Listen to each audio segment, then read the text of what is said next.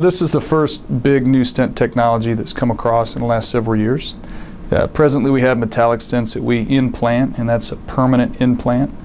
This new stent technology allows us to deploy a new scaffold or stent that gets absorbed by the body over the course of 2 to 3 years.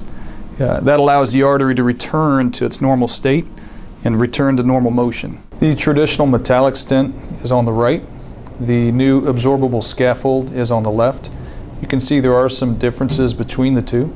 The absorbable scaffold on the left has a more translucent appearance. It's more clear and it's a little bit thicker. The traditional metallic stent is on the right, and it seems to be a little bit more streamlined. I'm going to show you an example of what these two stents look like deployed. I think the biggest benefit long term, there are some patients who receive multiple procedures and multiple stents. And this allows for patients to have an implant that is absorbed over time, so that there is not a series of stents in place that may preclude future therapy. I would say that the two biggest benefits of the new technology for this device that we're using here at the University of Kansas Hospital is that it has the medication coating on it that's been shown to be beneficial with the metallic stents that are already out there.